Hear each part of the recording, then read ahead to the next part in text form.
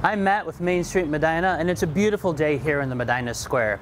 Today we're going to sit in Honeybee Bakery and talk with some of our favorite people from around the district. Won't you join us?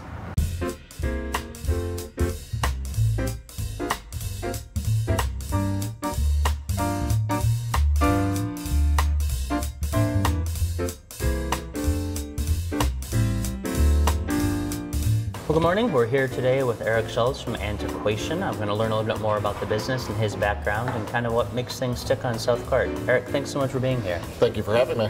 Absolutely. So what brought you to this little town?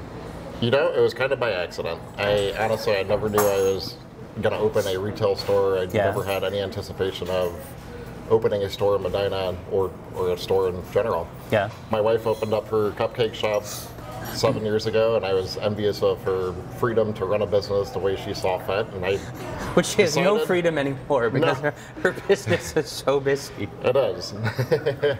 It's funny. It looked great on the outside. You go in and you realize how much work it really is. But it's all for us, which is great. Yeah. And that makes it worth every second of time that we put into it. But I ultimately kind of stumbled upon a space, and I really liked the space, and it wasn't going to be used for anything, and I couldn't bear the idea of it being covered over and just never seeing the light of day again. So that ultimately drove me to start Antiquation. What's your background? So I went to school for interior design and fine arts. Okay. And previously worked as a display house project engineer. And that was a lot of hours for somebody else, and this is a lot of hours for me. What was for fine arts, what was your focus? Focus was drawing and painting. Yeah. And just kind of a mixed media approach. It's interesting that drawing and painting, but I mean, right now you're working very like raw, hard materials, wood, steel. What was that transition? So while I was in school for interior design, I played a really big role in student organizations with sustainability. So I was actually in charge of an organization called the USGBC, which is still a big thing with building. And we did all sorts of projects while we were in school focusing on how to reuse and use sustainable practices for building design in general. Yeah. And it kind of stuck with me. So after I got out of there, I really wanted to find a way to implement that into my everyday life. And so that's kind of what we started with Antiquation, with strictly making items using reclaimed materials. Sure. It's kind of branched off from there since, but that was what got us going. What you do right now, I mean, you make a lot of the stuff in the shop. How is that transitioned? You've had the shop, what, 5 years now, maybe? Yeah, 4 years last week, actually. So really, the focus has changed on what you have, but where do you see trends, or how do you keep current with what you do, but also be true to your creativity? Sure. So we'll always make items to stock some of the store. But what we started doing initially was bringing in other local artists. So we were trying to keep everything as close to home as we possibly could. Mm-hmm. But there's always other things that are tough to obtain on a smaller scale. So we wanted to fill in those gaps with other unique items and just have that cool vibe, kind of complete that whole style. So we brought in some other wholesale items as well, just to fill in those gaps. I think it's kind of fascinating. I know you're not a Medina native, neither is your wife. Mm-hmm. How did you end up here? I mean, and here's what I love. I love seeing a young, cool, hip family, both independent business owners. You know, you have your son, and you guys hang out in the square, and it's cool. And I'm always wondering, these are cool people, and I love this town, but how did those two things come together? So really, the reason we ended up here is when Shauna was getting started, she knew she wanted to start. She was going to open a bakery. That was already decided, but the big question was where. So we literally traveled around Northeast Ohio looking for the right space. Oh, wow, okay. And we went to every quaint small town that had a circle, square, something in the middle that was cute and kind of homeworky in a sense. Yeah, yeah. And nothing really felt right. Everything was a little too disconnected, a little bit too commercialized, or something wasn't quite right. Until we came to Medina. And honestly, I was actually born in Medina, but outside of that, I grew up in Akron, and the only time we ever came through Medina, it was usually just driving through, and you saw the square for that glimpse of a second you were driving through it. I honestly never had any idea how much stuff happened on the square until we started investigating the space here. Sure. And once we spent a little bit of time here, we knew this was definitely the home for our the business. clouds parted, the angels sang. Exactly. That's really cool. What is it that you love about this town? I mean, you guys, you're so invested, and so engaged in what goes on, but what makes this home? It's a number of things, I guess. Probably the biggest thing is just the atmosphere. So even outside of the people are definitely a big part of it, but it's like a step back in time. It's a very unique space in Ohio that I think a lot of people kind of take for granted. What is it about the square that makes it unique? Like, do you have a favorite building, or when you have people come in town, you say, "Oh, you got to go here. You got to go check this out. You got to eat this." Well, it's not really one particular thing. I think it's everything collectively kind of makes it a unique place to come, and we're constantly trying to sell it on friends, family, whoever. Sure. And, we're constantly pointing out all of the features, and it's not necessarily the same set of features. And there are a number of different things to be offered, and it's nice to be able to come and spend a day and kind of experience it all. You're not just going for one thing. You're not just going to go to high voltage and go kart racing. You can walk around the square and really enjoy all that it has to offer. I'm curious, what's your personal style?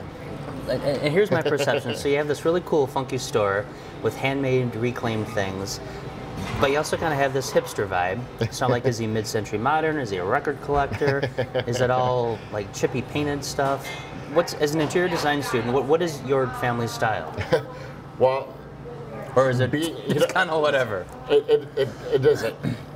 It is honestly kind of whatever, just because being in design or being interested in design, you're kind of constantly looking at the next thing, or constantly looking at the old things and trying to figure out where they fit. So I don't want to say it's a hodgepodge of all those things, but it's constantly changing. So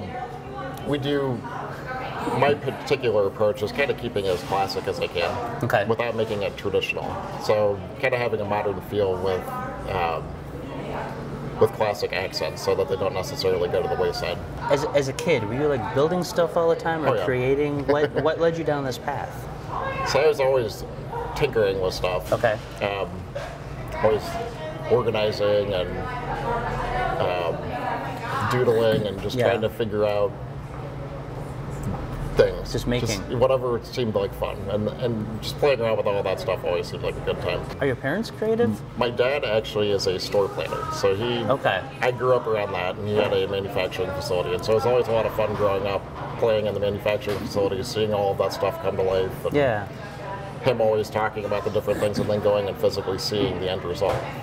So it kind of made me want to do something similar and kind of make my own ideas come to life. Yeah.